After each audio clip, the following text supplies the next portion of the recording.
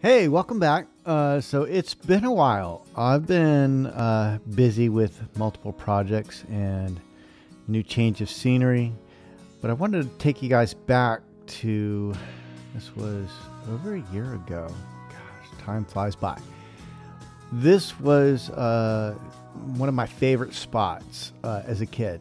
Thalia Creek, Trestle, in Virginia Beach. The Norfolk Southern line used to run here. And I'm using this new product called Solvent-Free Fluid by Gamblin. And I wanted to give this a shot. I'm always curious about solvent-free, non-toxic stuff. And I said, you know what, let me just, throw caution into the wind. Let me just fill my usually medium cup that's using Gamsol, which is a highly refined petroleum product, and try this Gamblin product. And I have to say, if you are new to plein air painting, you actually might like this. If you are a fast and loose painter, you might enjoy this. I found it challenging. I do like to do fast and loose, but I also like areas of real tight areas of detail. And so kind of like loose and then tight. And I found this experience overall pretty enjoyable.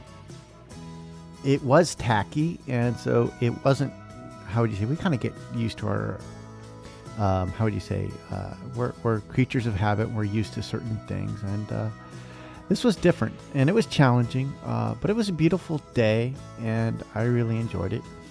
You can see here that it does run. So this is not what I would experience if I was using Gamsol. So this was a learning, and you can see the drips down there. So it kind of does drip down to the bottom. So you have to be careful about that and just be ever vigilant when working with this, so that you don't have those drips. I would say if you paint thicker, just start, really gopping paint on there, then yeah, this would probably work good. I like to work thin to thick, and for the most part, this was really enjoyable. As you can see, no train passed by, but yeah, I've drawn enough trains that I can pretty much draw them in my sleep, and I wanted to have a fun little diesel switcher train that's rolling across. Usually the ones that came by were Norfolk Southern, but hey, who doesn't like a nice little red train?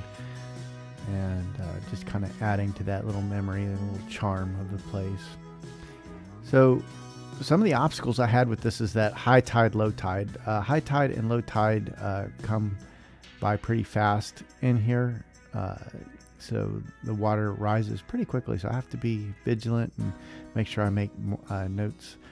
I had to do a little bit of touch-up when I got home with this, but overall, I think it was just around the base of the bridge with the water reflections. Those are always changing, but I had a lot of fun with this. So I'm also happy to say that this painting also found a new home. So I love these areas where, boyhood memories, and I'm glad that somebody's able to hang this in their home, and maybe it brings back memories for them of, times gone by.